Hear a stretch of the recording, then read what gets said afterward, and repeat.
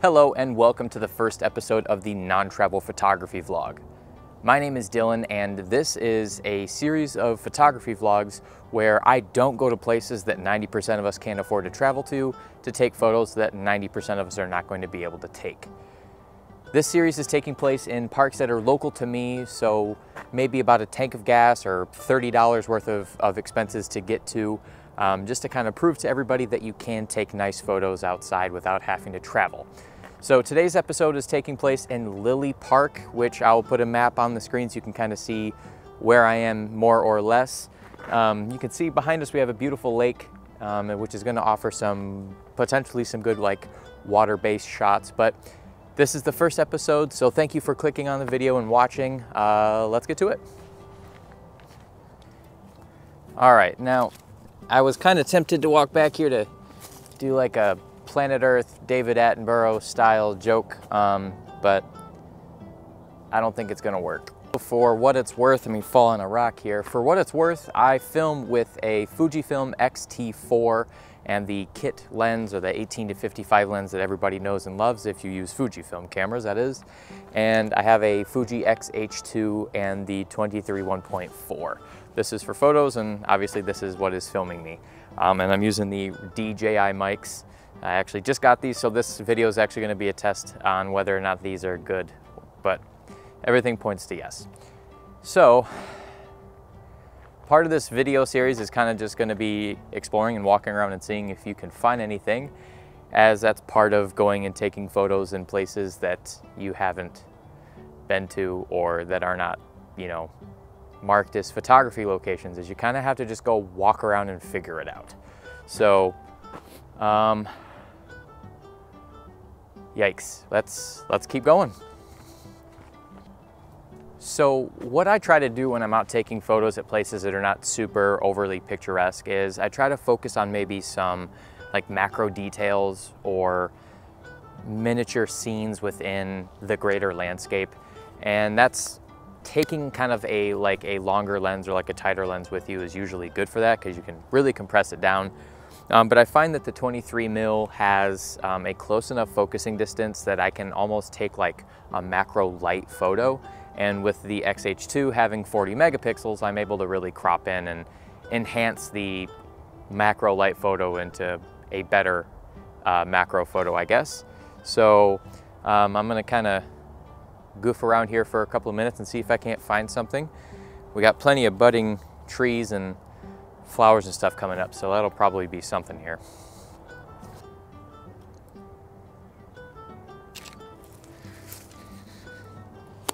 I've been starving for green all winter. It's April now, and it's barely just starting to start. It's just becoming green again, very slowly, so these photos will probably be very green heavy in what I'm taking, so we'll see. So another fabulous thing about taking photos in non-picturesque locations is the amount of walking around you get to do just looking for a subject. So you'll find that you'll have walked a path backwards and forwards before you figured it out. We'll see if that has anything to it. I doubt it, but you never know. So what was interesting to me, I've actually already filmed this episode, but I was using the new Anchorwork microphones that I had bought, and the audio kept clipping out just randomly. I'd be standing and talking to the camera like I am now, and then silence. You could see my mouth moving and everything, but the audio went completely to zero. There wasn't even like white noise background, nothing, just pure flat noise. So that really sucked. So now I'm refilming it. But the first time I was out here, it was after it had just finished raining, and I was walking past here, and there was probably, I think I counted 5 snakes.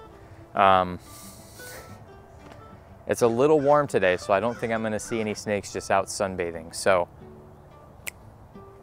actually I do have the photos though, so you will probably see some of the photos of the snakes I took. But as far as filming them today, we're out of luck. So I'm hearing a lot of animal chattering kind of coming from that area over there. Now, I don't know if it was from all the rain or if just this landscape is changing over time. But there's like a small pond that once it's like fully bloomed and green in here, you won't see it. There's a small pond in there. And I think we might go over there and see if we can take any cool photos. I've actually never been over there before, so this will be a new spot, and hopefully we can at least get something cool looking. There's one of the snakes.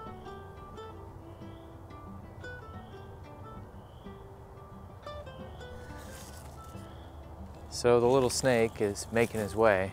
He's moving quickly too. I don't know.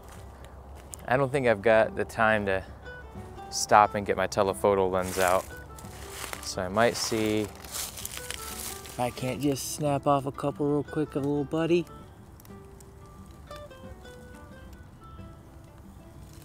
Let's see. Hey, little snaky.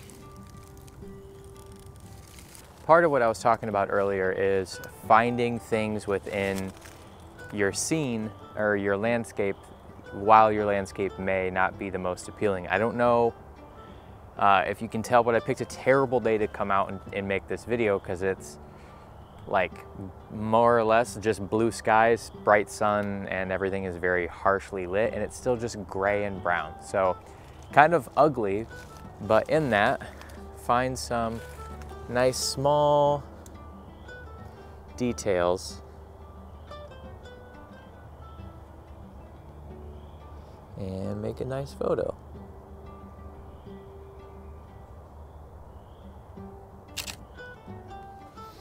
So I have switched back to my 55, or not switched back, but I've switched to my 55 to 200. So I'm not having the best luck with kind of the macro photo end of things. I typically have better luck with that when it's freshly rained, because things just look a little cooler. But what we are gonna do, we're gonna test, see if I can find Mr. Snake. There he is.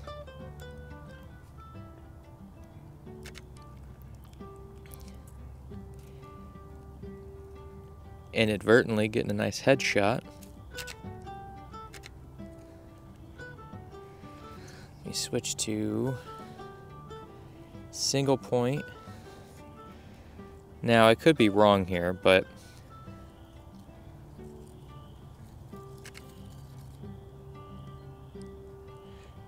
anyway, as I was saying before I stopped talking, I could be wrong, but I find that because I have like shaky hands, that I get better results taking photos of small detailed things. I hope you can see me.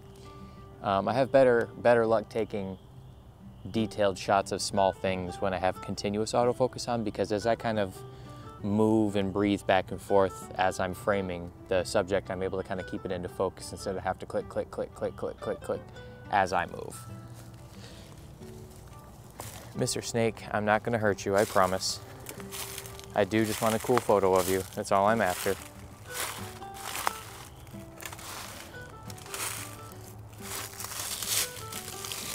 Relax, relax, I'm not gonna hurt you. He's freaking out, understandably so. It's a very long video clip of me standing here f***ing with the snake.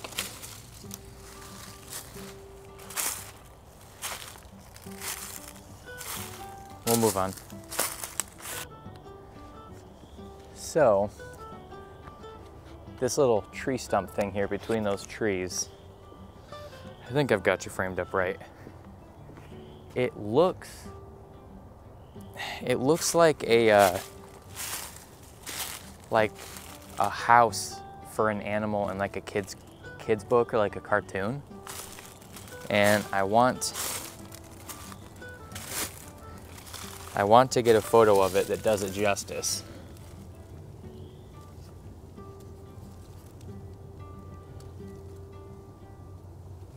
Back up a little bit.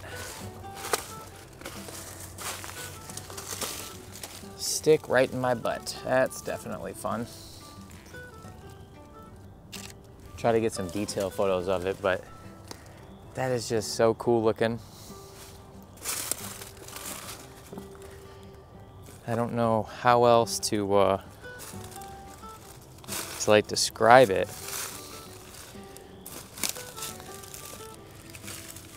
It just looks so cool.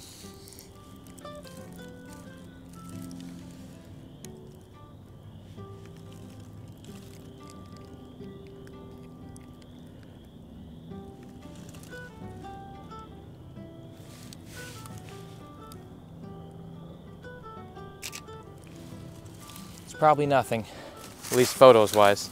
I know it looks cool, but I think that's actually going to be a fun thing to learn with these videos, is how to film things the way that you see them, because that looks super cool.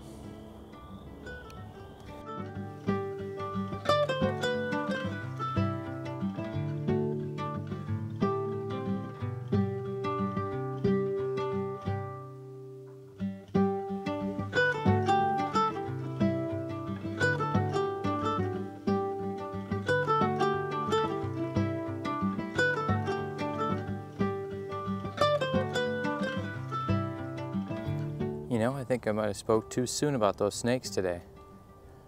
I think that's like number 9 or 10 for today.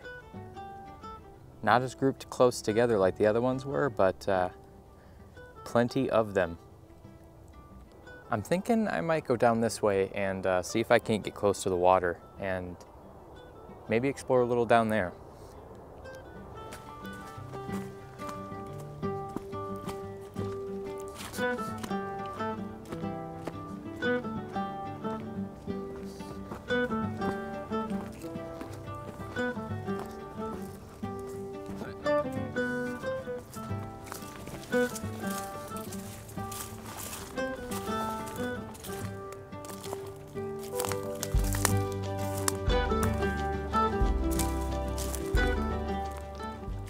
Yeah, this is kind of what I expected, with it being as sunny as it is today. It's not particularly great down here for photos, which sucks. A little bit of a hike to get down here, but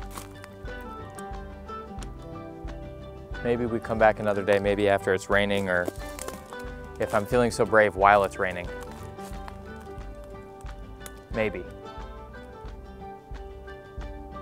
There used to be, you probably won't be able to see it too well, but there used to be a bridge that would go across, but I guess it would flood too many times and made it unsafe, so people stopped using it, and then they took it down. But I think we're gonna call it for today.